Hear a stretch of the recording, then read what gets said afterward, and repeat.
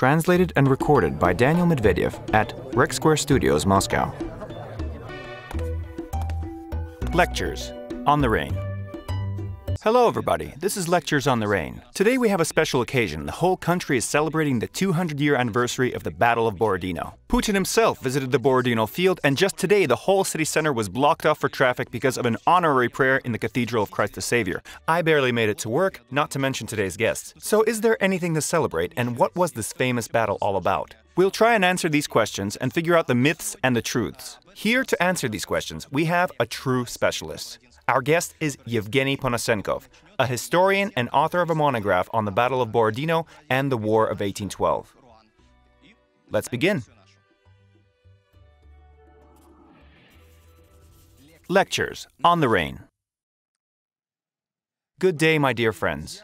I'm very happy to see that you were able to get through the thick columns of the so-called honorary prayer. So I'll ask all of you to cheer up a bit because I understand the weather's terrible. Yesterday was Saturday. I barely got any sleep myself, but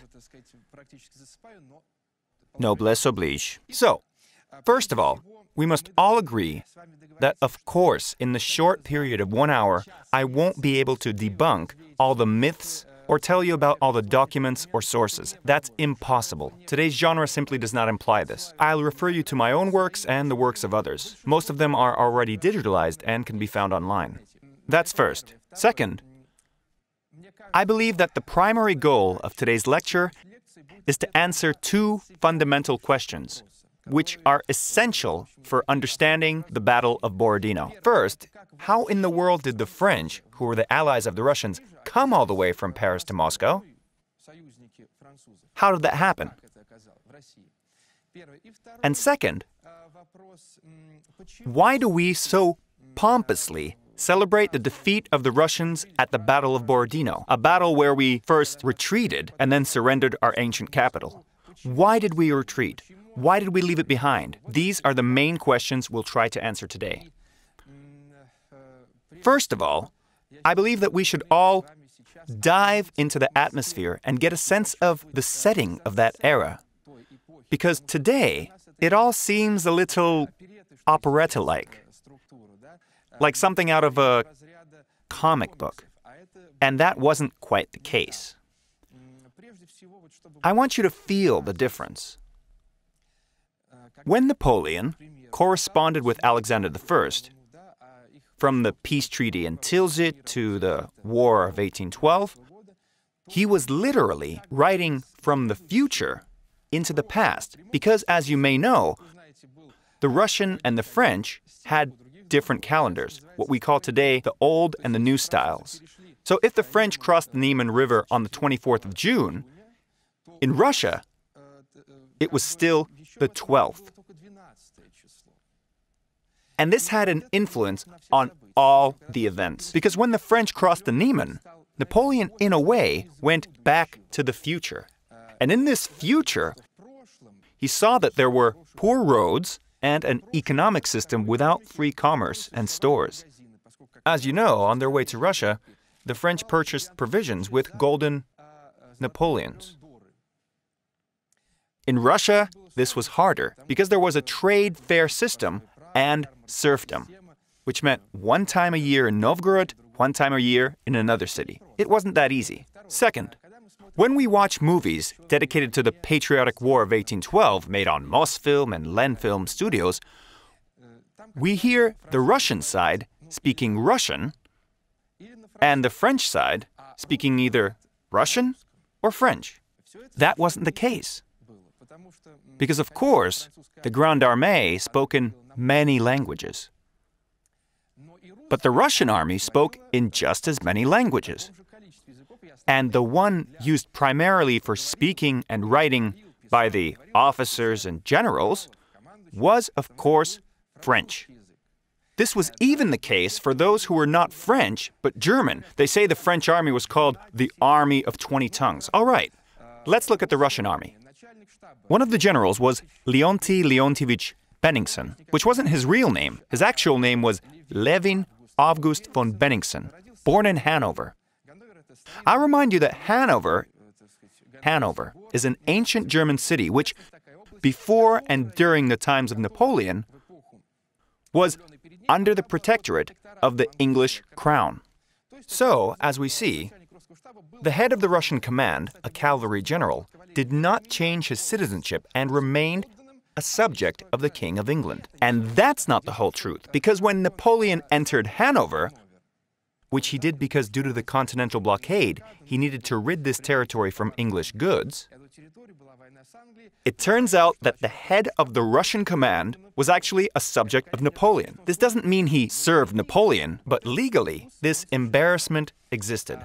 The man responsible for troop disposition at Borodino was Karl Toll, not entirely Russian. We'll mention him a bit later. From the very start of the war, the Russian army was commanded by Bagration, a man born not in Russia, but in Georgia. On the other hand, we had Barclay de Tolly, who was of course not Mikhail Bogdanovich, though he was officially Mikhail Bogdanovich, though he was born Mikhail Andres, also from a bloodline of German, Courland, and Scottish barons. This does not mean that he was a bad soldier. He was a good soldier. He was a professional. But for him, this was... You know how today, on Russia's main propaganda TV channels, some people tear their shirts open in the name of the anniversary budget, which is 2,400,000,000 rubles. For this money, our dear TV hosts tear open their shirts in the name of... Speaking of language, did you know that the Russian which I'm using now didn't even exist in 1812? If you read any historical materials or documents from that time, you won't be able to understand about 20 to 30% of the information. That's because the Russian literary language was created by Pushkin, who was not completely Russian. What's more, his language was a translation from French. The phrase structure was French, and a large part of the vocabulary was French. So when they ask me, "Are you serious about what you say?" I respond, "More than serious." Let's remember the poet Tsvetaeva. She loved to quote Vyazemsky, one of the greatest Russian translators, who used to say, "There are no words in Russian for naive and serious." To solve this problem, he just took them from French. They're French words. In 1812, there was no word for serious in the Russian language. Kutuzov spoke the word, but only because he was speaking French. The Russian High Command spoke French, German, and English. The soldiers spoke in a Russian that we don't use today. Today's Russian was created by Russia's genius Pushkin, who, as I've already mentioned, wasn't entirely Russian. One more detail. Look at Alexander I. All of our TV channels shout out in one voice. On one side, there's Napoleon, not a Russian, an infidel, sometimes even called the Antichrist, and on the other, Alexander, the Russian Tsar. And they pronounce the word Russian with such a fervent R. Speaking of his Russianness, it's quite the story. I don't even want to say anything without supporting myself with documents. I'll read you this story out loud because the truth is, Alexander was just as Russian as Napoleon, because his father, Pavel I, was the son of Catherine II, born in Germany. And who was Catherine II? Sophie Frederick August von Anhalt-Zerbst-Dornburg. And the father of Pavel I, Alexander's grandpa, Peter III, Karl Peter Ulrich, Duke of the Holstein-Gottorp. For your information, if you so much as open not even a monograph but just Wikipedia, you'll see that by that time, the Romanov dynasty was simply a story fed to the common folk.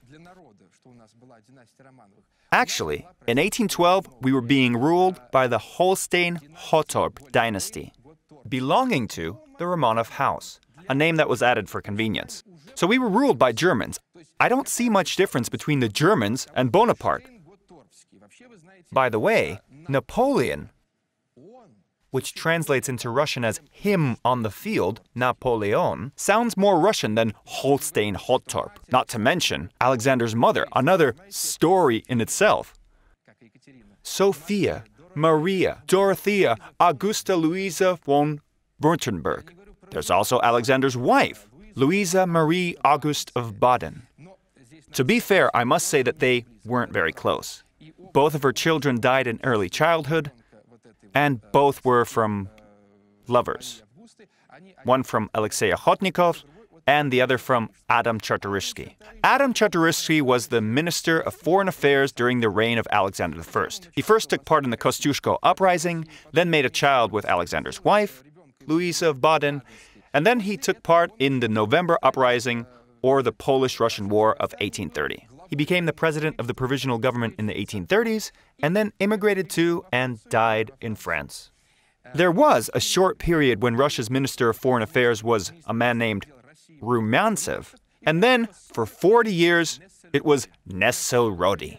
Not only wasn't he Russian, but he also failed to learn the language in his 40 years on the job. That's who was in charge of Russia's foreign policy.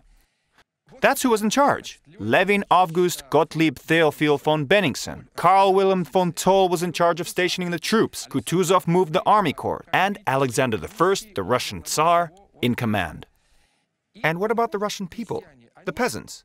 As Pushkin wrote, "Oh, silly, folly Russian people. The Russian people shed their blood for all this." Speaking of the folly Russian people, this was not a phrase uttered by someone from the US State Department. These are the words of Russian genius Pushkin, though I repeat, he was not entirely Russian. But if we go further back in time, even Kutuzov wasn't Russian, because the name Kutuz had Turkish roots. And if we take the history of his family, they came from the Prussians in the times of Alexander Nevsky. And of course, just like all the other wealthy people of his time, Kutuzov spent his vacations in Germany. So, as we've figured out, Alexander I was just as Russian as Napoleon. But maybe he was Orthodox Christian. He was indeed Orthodox Christian. Though I'm not very sure how the rules of Christianity go along with the murder of one's father. As you know, Pavel I understood that France was a natural ally. We didn't have any common geopolitical problems, as we did with Austria, Prussia, or England. None with France. As soon as he allied with France, he was murdered. The money provided by England through Lord Consulate Charles Whitworth and his mistress Zhiruptsova, who was a relative of the Zubovs, also Orthodox Christian aristocrats. These Orthodox aristocrats murdered the anointed Orthodox sovereign Pavel. And what of Alexander I? We must give him credit. He said, if possible, it would be preferable that you don't kill him. But that's utter hypocrisy, because how could you remove an emperor without killing him? And so we had an Orthodox Christian parricide, after which the Holy Synod, an official Russian ministry, anointed the Tsar. Let's talk a bit more about Orthodox Christianity in that day and age, even though I'm sure nothing has changed. We'll drop the fact that the Holy Synod was later transformed by Stalin into the patriarchy we know today, and dive into the essence of the relationship of Russians to Orthodoxy. Back in June 26, 2006, I published an article in the Kommersant Vlast newspaper where I uncovered the fact that there was an icon being sold in all church shops with the image of St. George the Victorious that was actually an image of Napoleon Bonaparte. I was sure that in 6 years the incident was settled. Nothing of the sort. When I recently answered Patriarch Kirill's, or Mr. Gundayev's, epistle on the Patriotic War of 1812, I mentioned this situation again and thought that it was finally settled. No. My friends in Facebook instantly messaged me that it was still being sold. I asked them to visit one of the shops, and last Friday, they brought me this icon. Here it is. But first, let's figure out the origin of this wonderful little icon.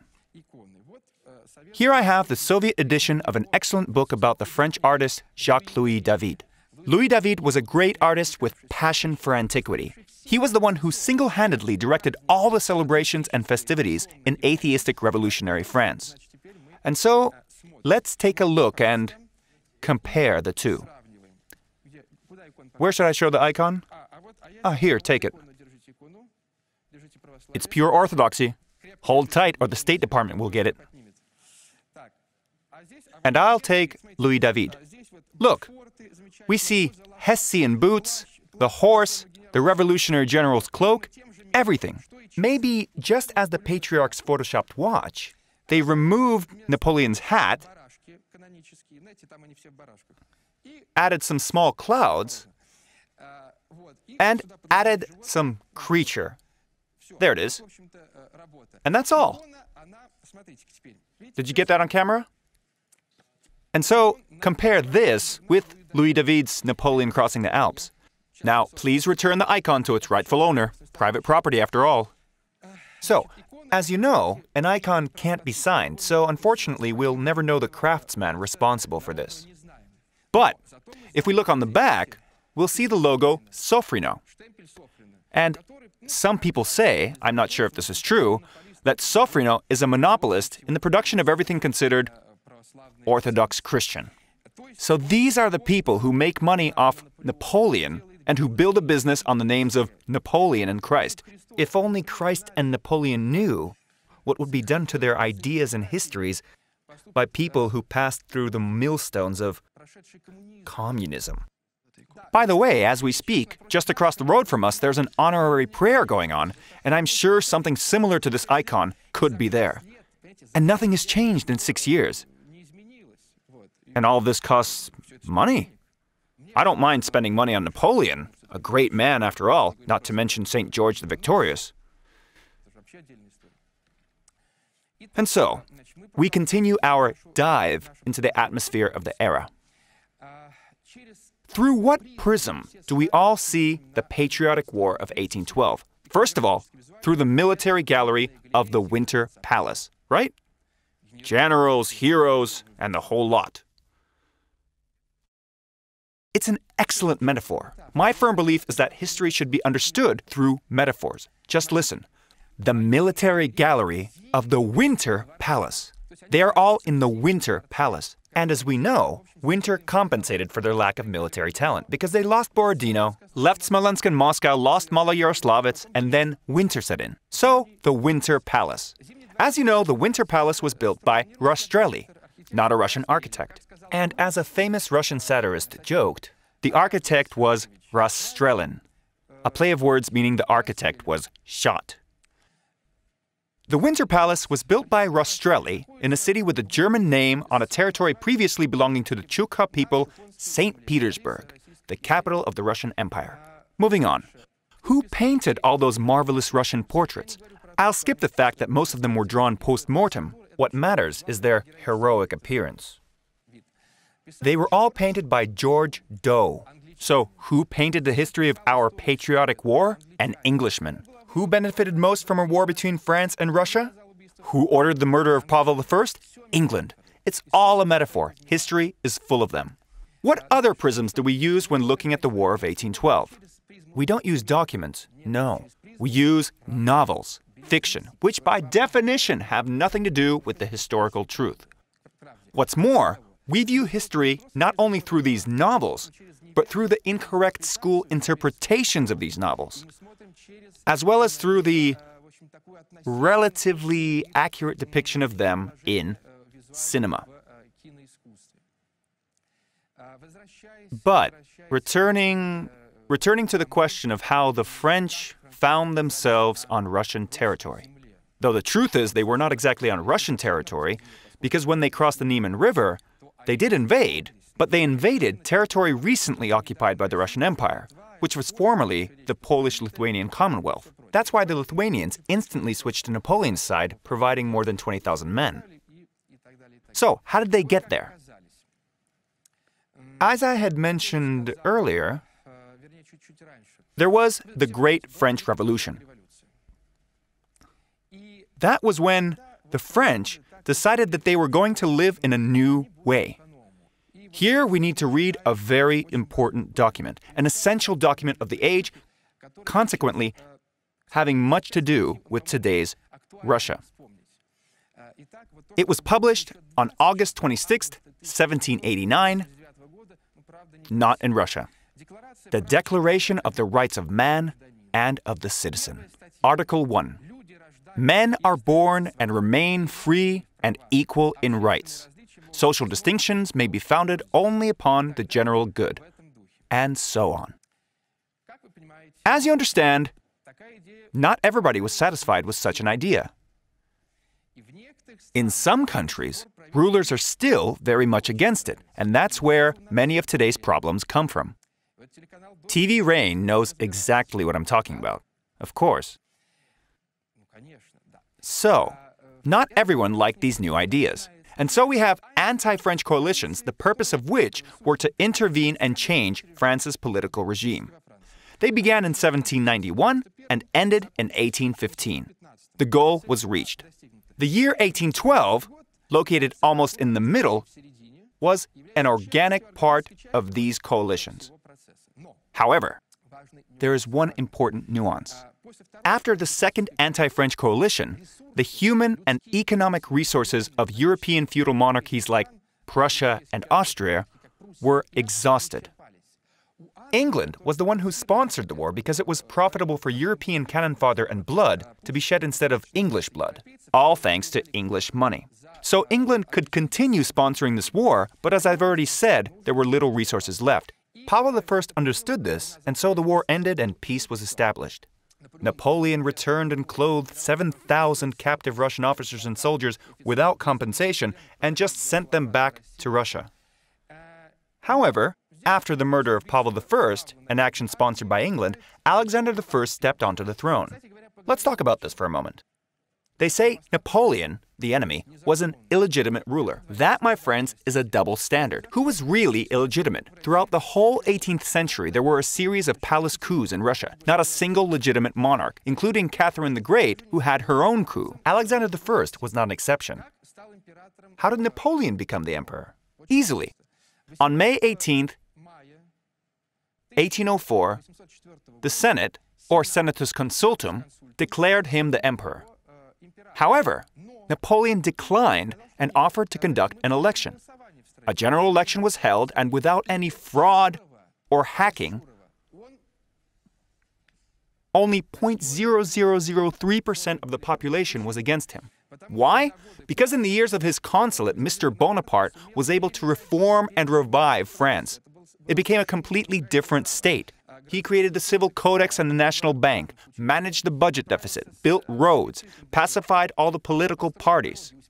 He was what you can call a founding father, not by means of words or ideology, but by deeds. And he was legally elected, which means he was first declared emperor by the Senate, then elected by the people, and then anointed by the Pope.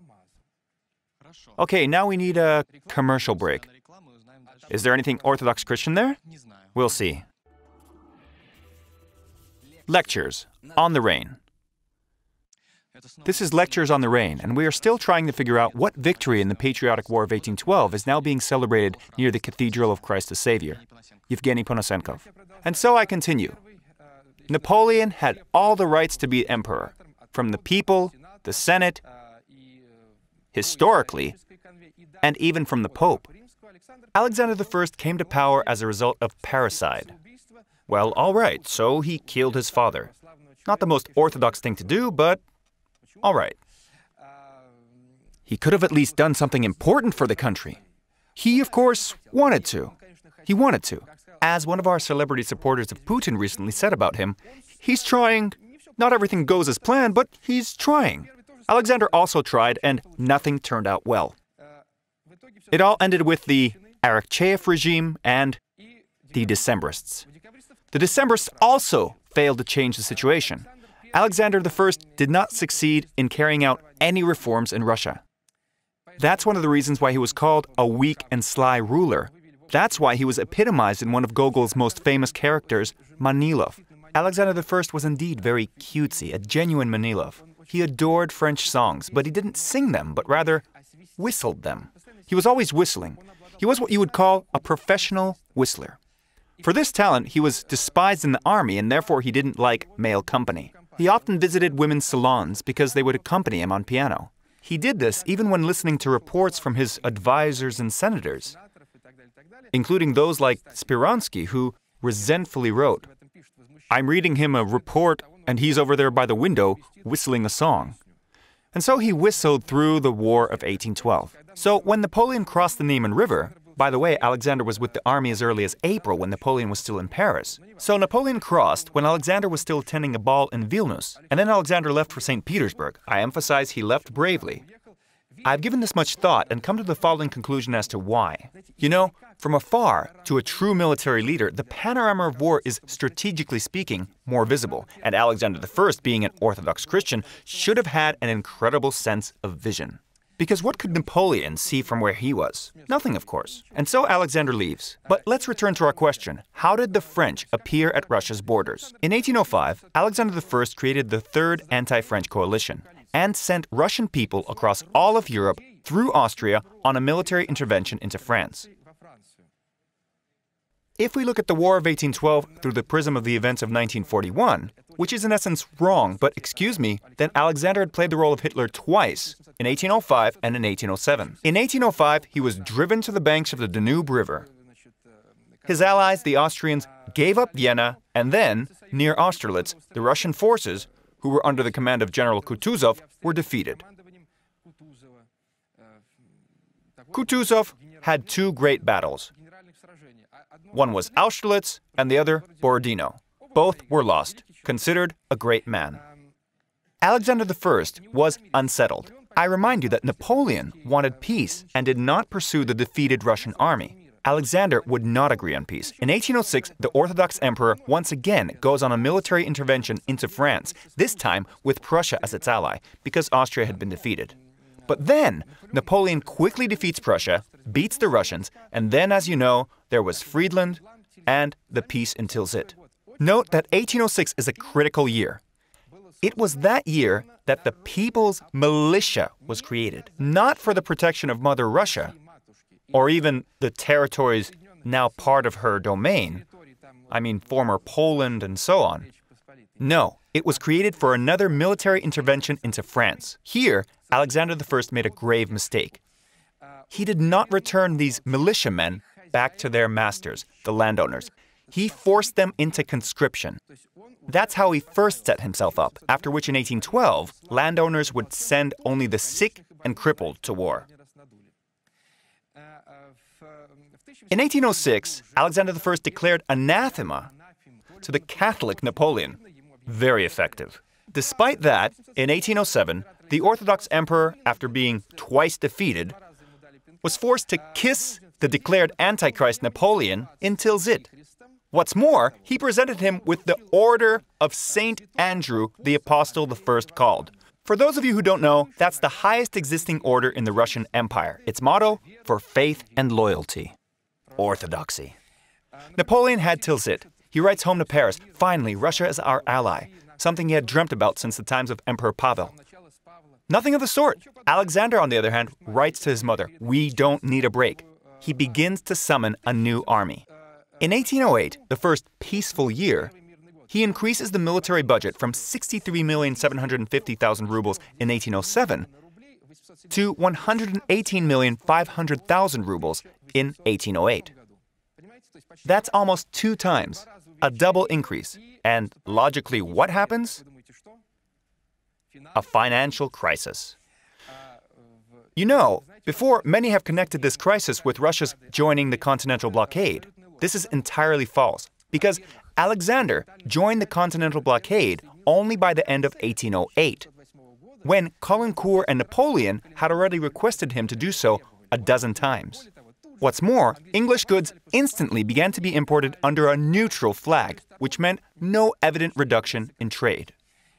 On the other hand, even before my statistical research in 2001, much earlier, on December 8, 1808, Rumyantsev, the Chancellor of the Russian Empire, in his report to the Tsar, writes, our current economic problems are not from joining the Continental Blockade, but from increased military spending.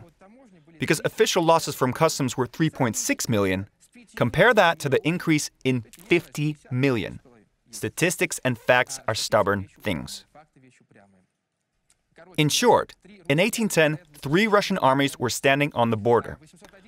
On October 27th and 29th of 1811, Emperor Alexander orders to move further into Europe and wage war with the French. But he was counting on Prussia. A convention was signed. However, the Prussian king, after his previous venture against Napoleon in 1806, was scared. And that put Alexander I in a foolish position. His army was already deployed in battle order. Napoleon was provoked and was gathering his troops, starting later than Alexander. What was he to do? There was only one thing left to do. At the expense of Russian lives, at the expense of great material losses, wage a war of retreat. The idea was suggested not only by Barclay de Tolly. Alexander I was finally convinced by a man from abroad. We tend to trust those from overseas. Jean Bernadotte, a former marshal of Napoleon and Swedish crown prince, who said, "You haven't the talent to fight Napoleon. Retreat and use your large territory." And so we retreated until winter set in. And as you see, only we can be in such a situation. First, we prepare to attack, but when Napoleon suddenly advances, 2 of our 3 armies, all of which were not connected, begin to retreat in order to unite. The Russian historians have written, "A brilliant retreat in order to unite." Why didn't you unite 2 years earlier? That's the question I ask. We started preparing prior to everyone else, but were, as usual, not ready in time for war. Napoleon crossed the Niemen River while Alexander was still at a ball. It's a famous story. He's dancing at a ball. He gets a report. Napoleon has crossed. He says, "It's fine. Let's finish the ball. He won't advance as fast." Napoleon, of course, advances. Alexander I, of course, flees to St. Petersburg. Actually, his staff advised him to leave. But it was his sister who finally persuaded him, because like a real man, he listened to his sister. So he leaves. Barclay retreats and gets all the blame. Alexander too. A plot is brewing in St. Petersburg because landowners are losing their estates. Alexander does a very clever thing. Some Byzantine spirit in him after all. He appoints Kutuzov, who was a bad general, but was a very educated man and knew many languages and was a brilliant military engineer. But Kutuzov was a landowner, one of their own. So then blame one of your own. 5,567 serfs. One of their class. Everything's fine. You can't do anything to him. On Russia's population. As you know, Russia was a solely agricultural country. The vast majority of the population were peasants, and most of the peasants were serfs. Of course, there was no patriotic war because serfs don't really have any true understanding of patriotism. Geographically, they knew nothing of their motherland because they never went beyond their own village. What's more, they didn't even have their own village because, as you may know, they were often sold without a family or land, so they often didn't know where they came from. For them, their owners were those who came and bought them today. So when Napoleon approached Moscow and entered, most uyezds around Moscow declared their loyalty to Napoleon. "We are now Napoleons," they said. That's why Napoleon was able to enter Moscow, why he was able to stay there for 36 days and nobody, neither the Russian army nor the peasants, tried to throw out their adversary. How did the Orthodox Christian landowners treat their peasants? Here's an example from an ad in the paper Moskovsky Vedomosti. For sale, a well-bred bitch, if she's well-bred I can say it, and a broad named Paraska who can sew. So they sold a well-bred bitch with an Orthodox Christian broad named Paraska. How did the Orthodox Christian priests treat the peasants? As you know, historically, the Russian church was always one of the main feudal powers. Only Catherine the Great, not the Bolsheviks, but the enlightened Catherine the Great, conducted the so-called secularization of church lands. In other words, a withdrawal of lands from the monstrous being called the Russian Orthodox Church. And, as you understand, who was considered a serf? Only males were considered as souls. Women were not even considered as souls. We don't even know the true population of Russia in 1812. Scholars say somewhere around 40 million. It's impossible to count because women, peasants, were not accounted for. They were not even souls. I see a few women in our audience. Remember, in 1812, you were not even souls from the standpoint of the Orthodox Church as well. And so, what unification or patriotism, a wonderful Latin word, can we talk about? Maybe the nobility. Maybe the nobility were patriots. Yes. They were terrific patriots. They spoke predominantly French, lived mainly abroad. Everything they drank, ate, dressed up in, read, everything was French. And when I'm asked, what is war? I say that it's a loss of independence, and what's more, a loss of your way of life. I don't want the invader to change my way of life. But they were already living the French life. And of course, Napoleon didn't want to conquer us. Even the most ardent hooray patriots admit to that. He only needed peace with Alexander. One more brilliant detail. They say the Napoleonic ords. I always ask for facts, for documents. Don't use big words, they always lie. As the Russian writer Saltykov-Shchedrin said, they're starting to stress patriotism. No doubt they've got their hand in the till. And one more genius quote by August Strindberg. When the state begins to kill its citizens, it always calls itself a homeland. So how were things really? You know,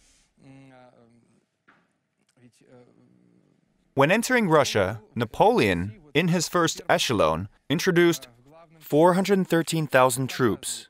The number varied from 390,000 and up. They went to their garrisons, different wings, from Riga to the very south, and so on. But Russian officers believed that the so-called primordial Russian land started after Smolensk, and everything before it was former Poland. That's why Poland sided with Napoleon, celebrated the Russian defeat at Borodino, and so on. So, when Napoleon had entered Russian territory, after Smolensk, he had only 125,000 soldiers remaining. Forgive me, but 125,000 soldiers is no more than 2 meetings on the Bolotnaya Square. I have a question. Where was all this great Russian nation that would just disperse this Bolotny meeting? I mean, 160,000 French. Where was Kourguignan? Where was our Russian patriots in 1812? I know where the modern-day Bagration Svanidze was. Note that all these Napoleonic ords could fit on one Russian field. One Russian field. You know, what a good song that was.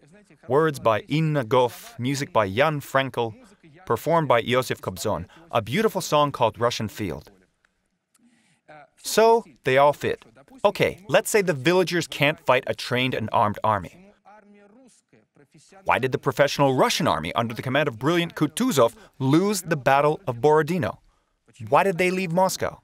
The Russians had around 100,000 soldiers near Moscow, in addition to the population of 251,000, not to mention the city walls and the Kremlin. Napoleon had 93,000. Why didn't anyone stand up and defend the capital, the place of their fathers' graves, the graves of the princes and saints? Why? Apparently because neither the nobility nor the serfs felt their connection with the so-called trilogy of Uvarov and Binkendorf. With this gentleman's set of Uvarov and Binkendorf, I mean orthodoxy, autocracy, and nationality. They didn't even read the papers.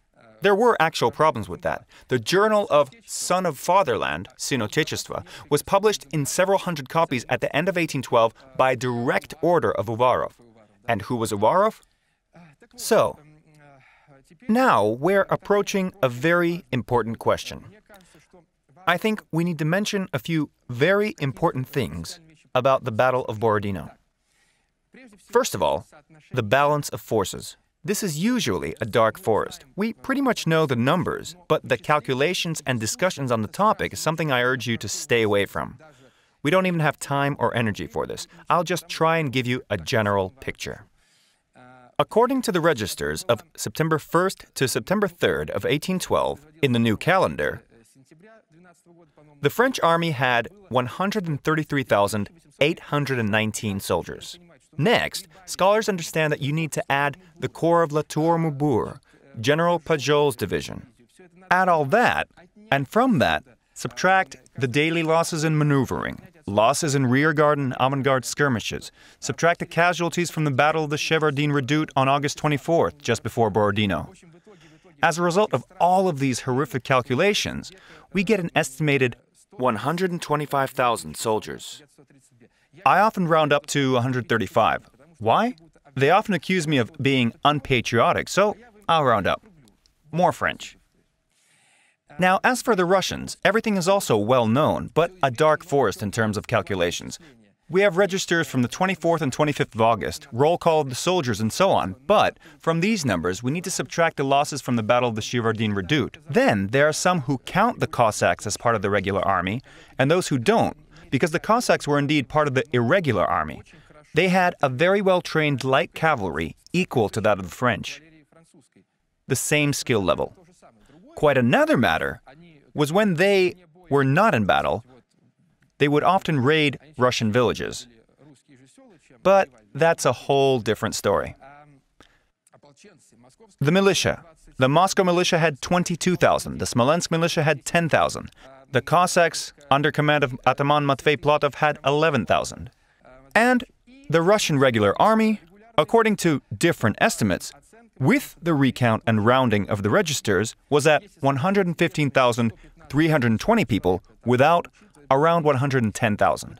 All in all, the Russian army had about 155,200 soldiers. And I want to emphasize, these were all Orthodox Christians. And one Orthodox Christian defending his homeland can be counted as 10. Well, if we do hear such things in today's honorary prayer, I can only follow along. All right.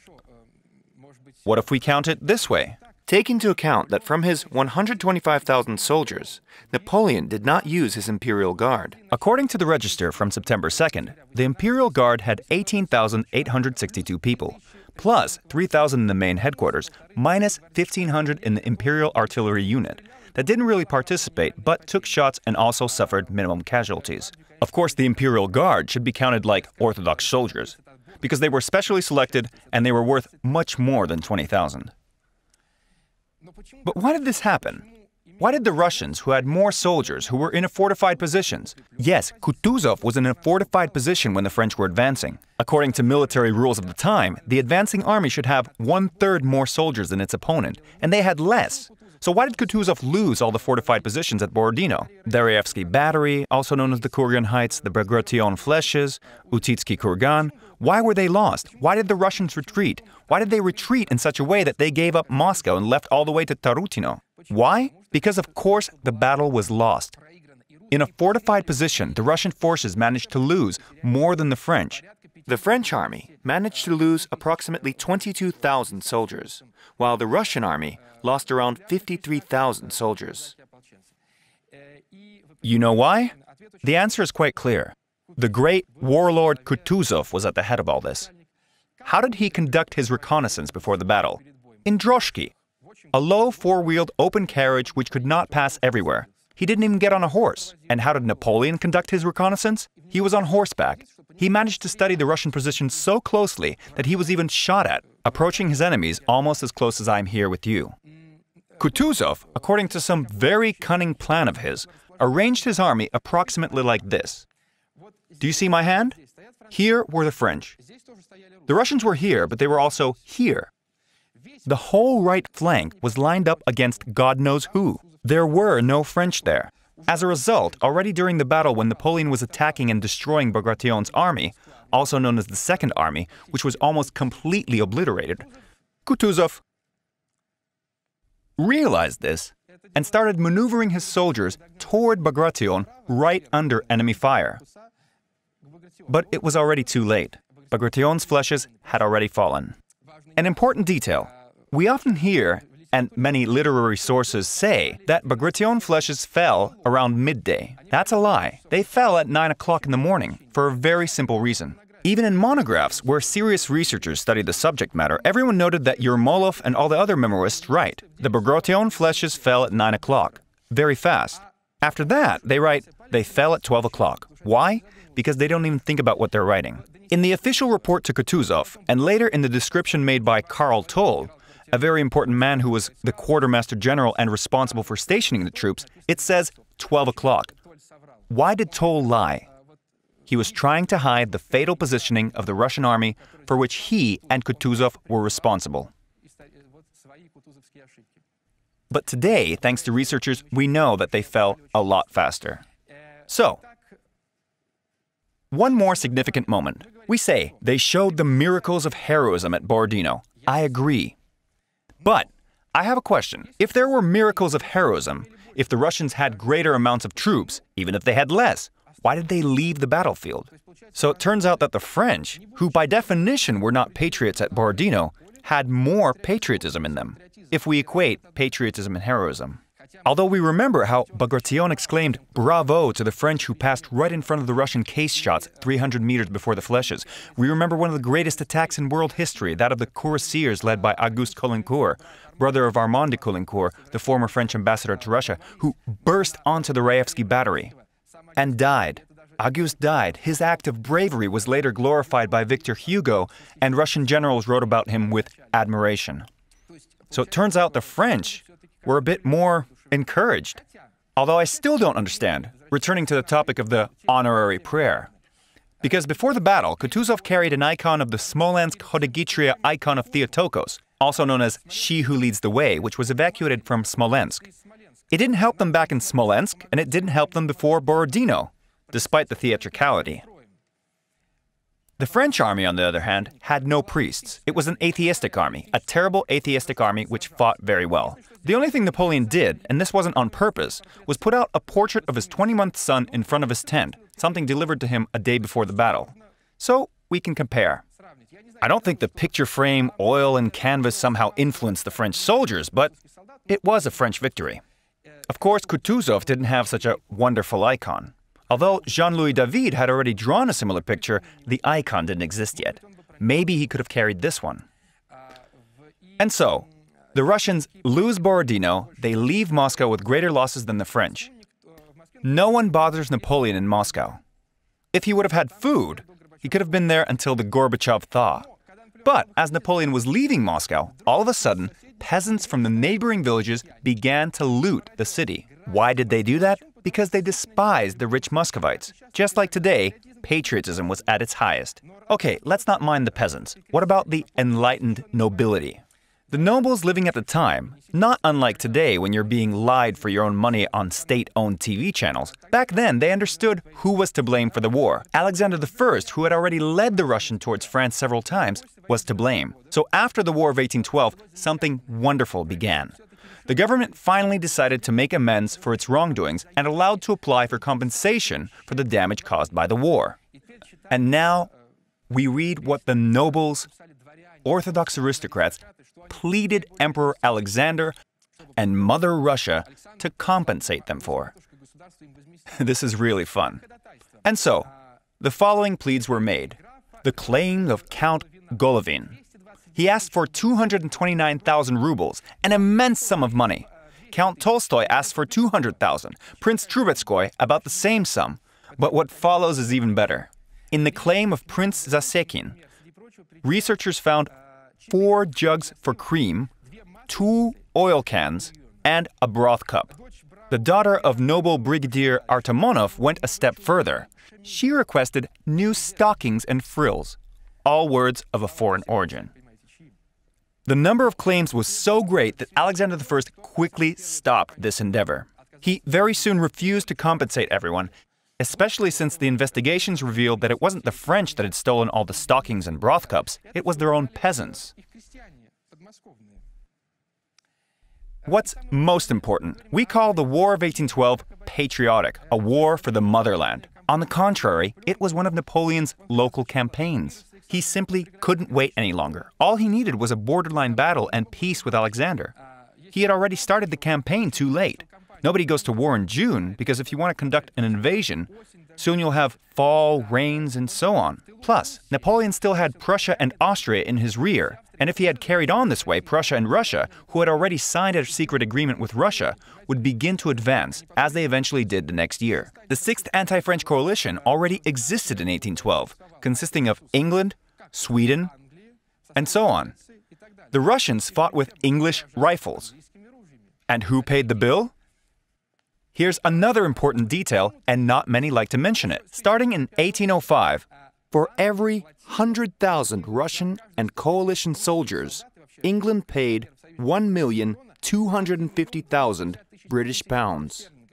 For a feudal country and a Tsar who couldn't make any money, it was a serious sum, I assure you. Almost 8 million rubles as recalculated by Professor Nikolai Troitsky. So, I repeat, it looked more like one of Napoleon's local campaigns, because Russia was an enormous country. For those of you patriots who have never been beyond Moscow Ring or Paris, it's a giant country. I checked the map. This military campaign spread from former Poland and Polish territories to Moscow in a thin line that spread out over the entire length of the old Smolensk road. There were no other roads. On the other hand, the peasant war against the nobility and the Tsar going on at the same time covered 32 regions. The amount of territory is incomparable. So, there were two wars, a Russian civil war, de facto, and Napoleon's local campaign. Years later, this was converted into the story we have today.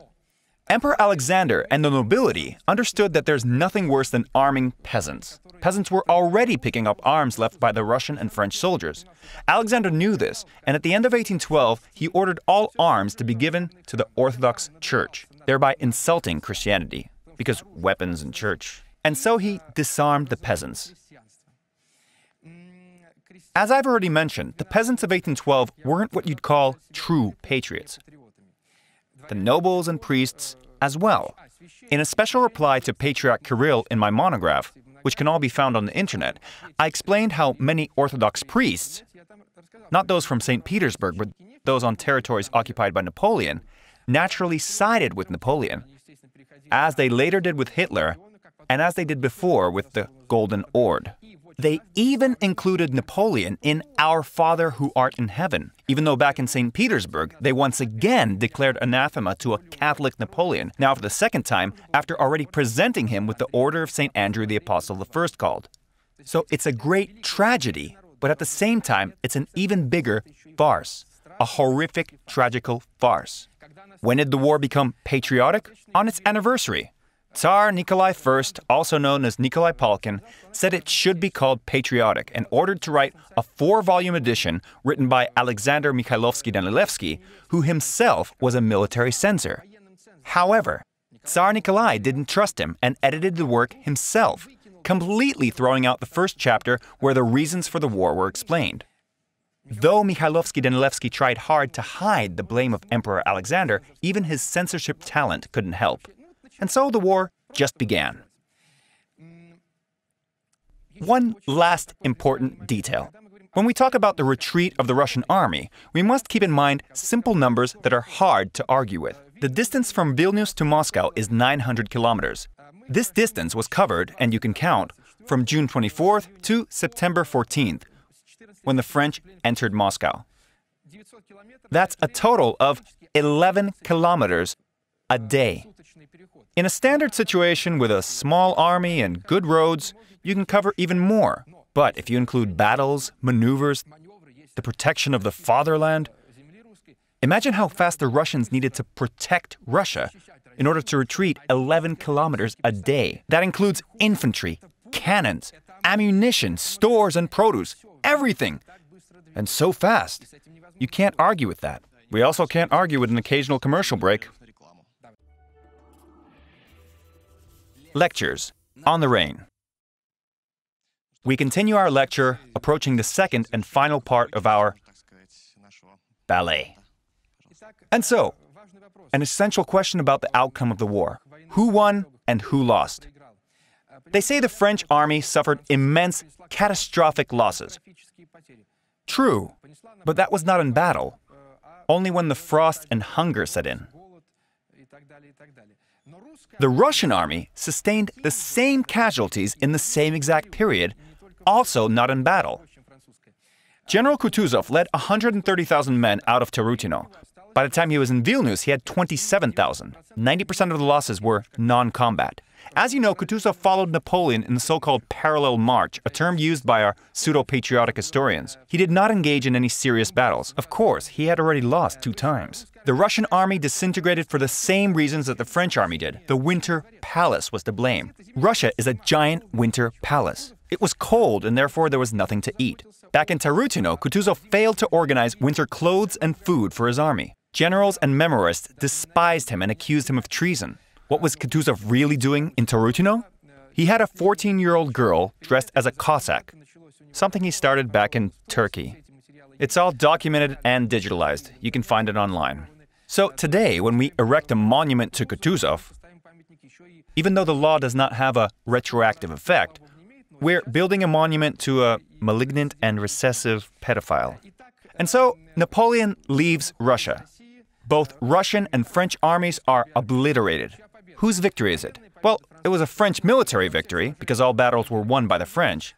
Undoubtedly a political and economic victory of England, because Britain was the only one who profited from this war. So who lost? The peasants.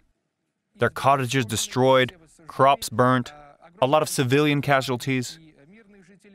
The nobles lost. Don't forget their claims and the fact that they lost entire estates. Moscow was burnt to the ground, while Alexander I whistled in St. Petersburg. Like I said, he was a professional whistler. The merchants also lost because there was no possible trade. In this regard, the Russians lost. Only England won, and that's why George Doe drew the portraits of the Russian military generals, many of them after their deaths. What is the historical meaning of the war? Prussia increased its strength because Alexander I was on its side. As a result, we got 2 world wars. Our allies betrayed us, and the Crimean War really showed us who was on Russia's side. As you all know, today, Lithuania, where Napoleon first crossed into Russia, and the other bordering countries are part of the European Union. A single currency, single government, something Napoleon thought of all along. As you can remember, he was always fighting off anti-French coalitions, which meant countries were attacking France. So he was actually thinking about things like that. Let's not forget the abolition of serfdom in Poland, something he could have done in Russia. But his main goal was peace with Alexander. Had this been achieved, the results would have been completely different. Unfortunately, he didn't. So those are the results of the war. The economic and political victory of England, the defeat of all layers of the Russian strata, the military victory of the French. And that's what we celebrate today. Emperor Alexander once used the resources of the Russian people, just like today, the celebration budget is somewhere around 2,400,000 rubles, which I'm not sure of because the Moscow budget is even greater. All paid for by you. So, we found out many new things about the Battle of Borodino. It's something worth really thinking about, worth reading the sources and diving into the history to understand if today's lecture was right or wrong. The decision's up to you. I, for one, thought about this. When Vladimir Putin in his inaugural address exclaimed, "Let's die for Moscow now, just as our brothers died before us," what did he mean by that? Judging by this lecture, it's unclear. Ladies and gentlemen, thank you for listening. If you enjoyed this lecture and want to find out more, please check out the link below for a copy of Evgeny Ponasenkov's recent monumental monograph, The First Scientific History of the War of 1812. 20 archives from Europe and Russia, more than 4,000 scientific citations, a brand new view on the Napoleonic era. Translated and recorded by Daniel Medvedev at Rec Square Studios, Moscow.